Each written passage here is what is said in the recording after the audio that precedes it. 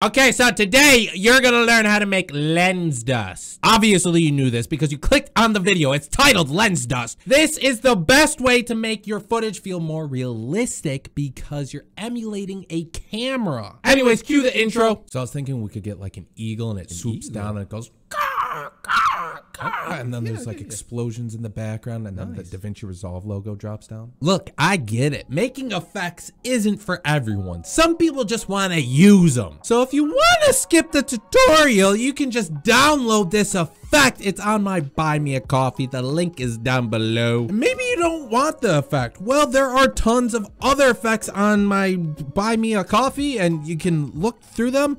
Some of them are free. Most of them are free actually.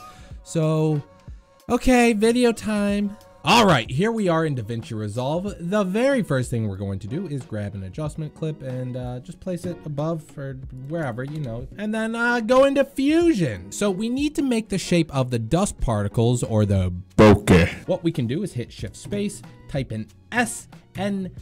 Yeah, this is what we want. Then right after that, we're going to add in an S render. We're going to bring that into the first window by hitting 1 on our keyboards. There it is. Let's change the output resolution to 1080 by 1080, just so we have this nice square format. We're using this to make the shape of the bokeh. But now we need to actually generate the particles. So we got to bring up a P emitter. Now in style, we're going to change it from point to bitmap. And then you see we got this gold arrow now. So in between our S render and our P emitter, we're gonna add in a bitmap.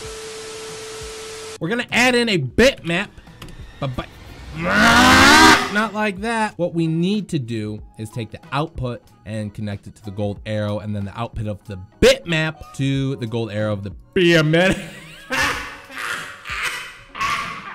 And then after the P emitter, we gotta add a P render. So if we bring the P renderer into the first window, you'll see we got this. And it's all in 3D space, but that's not quite what we want. So in the output mode, switch it to 2D. Now you'll notice this is looking a little bumpy and clumpy, and that's because we gotta adjust some settings in the P emitter. If we go over to region, you'll see we're in a sphere, and that's why we have this little circle thingy, and that's why this is all clumpy. So we're gonna switch that to rectangle, and then just bring up your height and your width, just so it fits the screen like this. Now this looks like a lot of particles right now, but if we go to the beginning of our video, there's not much. And that's because in the P emitter and the controls, here's a number, okay? And this is the amount of particles it's going to generate over time. So we have 10. 1, 2, 3, 4, 5, 6, 7, 8, 9. There's definitely a 10th one somewhere. Why are you doing this to me? You're embarrassing me in front of everyone. Oh, there it is. It's hanging out right there.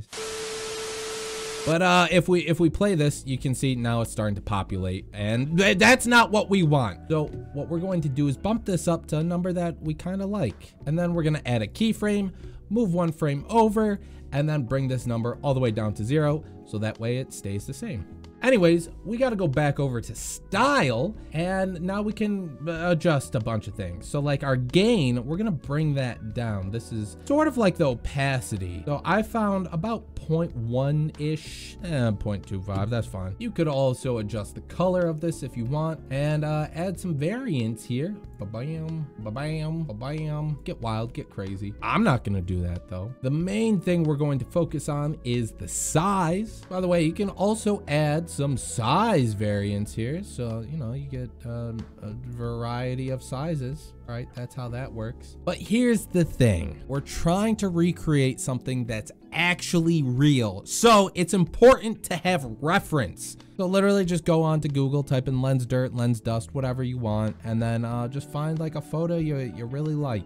Now I don't really like how all of these are clustered up here, so we can just go into our controls, reseed, Bam. Oh, you know what? That's actually pretty good. So I'm going to leave it there, but you can just hit reseat a bunch of times until you find something you like. Now, before we continue, let's make our lives a little bit easier. This checkered background is just not it. So we're going to go up to these 3 dots and then uncheck checker underlay. Bam. So this is the reference photo that I'm using, and there's a few things that I'm noticing immediately. Number 1, there's a bit of a soft edge and chromatic aberration, so we have to fix that. Luckily, it's super easy. And there's also a little bit of like a hard edge around these, so we also gotta fix that. Now the soft edge, that's really easy. If we go into blur controls, we can bump up, well, the blur. Chromatic aberration, really simple. If we go into our effects, templates, fusion, tools, we got chromatic aberration. Bam, ba-bam, connect that there. Look at this. Wait, can't really see anything. There we go. Anyways, we gotta emulate that hard outer ring.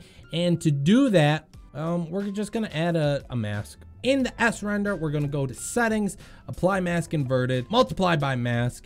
And then now when we adjust the level, the center is now transparent, and we can use the border width to make it bigger or smaller or bigger. Anyways, you probably shouldn't be just viewing this and adjusting it here. You're gonna wanna select the chromatic aberration node and make all your adjustments here. The last thing we gotta do is just tie this all in. So we're gonna do that. Grab a merge node, connect that right here, and then take your chromatic aberration, connect that to the green arrow, ba-bam. We got some pretty bad looking lens dust dirt thing. So why does this look like hot garbage? Well, there's a few reasons. Number 1, these particles are just way too bright. So in our emitter, we're gonna bring down the brightness to 0.1. The main thing is that it's just not interacting properly. We should only see these when there's a strong light source. So realistically, it should only be happening around here, and then later in the video, well, around here. So to fix that, what we're going to do is add a luma keyer. We're gonna add that below, connect our media in 1 to the luma keyer, connect our luma keyer to the blue arrow of the merge, and then everything kind of disappeared, but not really, because like I said, we want it applied to the bright parts of the image. And if we view the luma keyer, hey, that's the bright parts of the image. The problem is that it's just only in this area. So if we bring down our threshold, hey, we got more of the lens dirt stuff coming in. Now this can be really intense on your computer, so go to playback, render cache, make sure smart is checked, and then right click the adjustment clip, render color cache output, and you should get a red bar. Hold on, red bar, there you go. And then as it turns blue, that means it's rendered some stuff. Anyways, that's the end of the video. If you have any questions, feel free to leave a comment or join the Discord, and either myself or one of the editing helpers can help you. Also, I want to give a shout out to all the big Gassy members. The little Gassy members, you guys are cool too. One last thing before I leave, we are doing a lot of giveaways in the Discord. For example, we recently just gave away the lens dust effect here. So if you want a chance to win these for free, join the Discord. The link's down below. Anyways, I gotta go. Goodbye.